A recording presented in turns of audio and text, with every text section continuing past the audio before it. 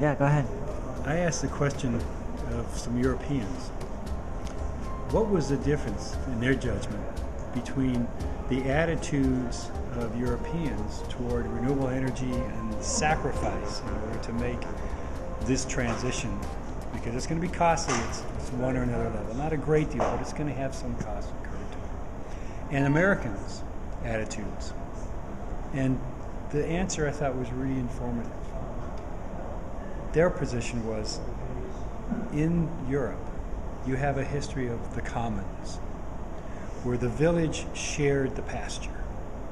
And everybody in the village had to make sure that the pasture wasn't overeaten, was well maintained, the animals were safe and secure there. So they had a culture that said we have a larger shared value that we are committed to, and this is ingrained in them from the day they are born. The U.S., as a counterpoint, has a history of rugged individualism. Go west, young man, to make your fortune.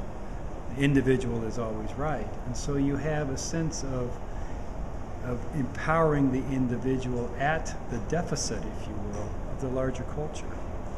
And at one level, when you look at support for climate change, if you look at support for transitions to sustainable energy economies, you can couch that view of why it's become much more readily accepted in most of the rest of the world.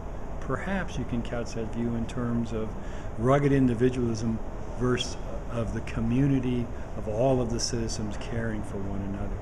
And I find that really instructive to try to understand why individuals sometimes make decisions that are not in the best interest, obviously, of them and their neighbors, but maybe in their best personal interest.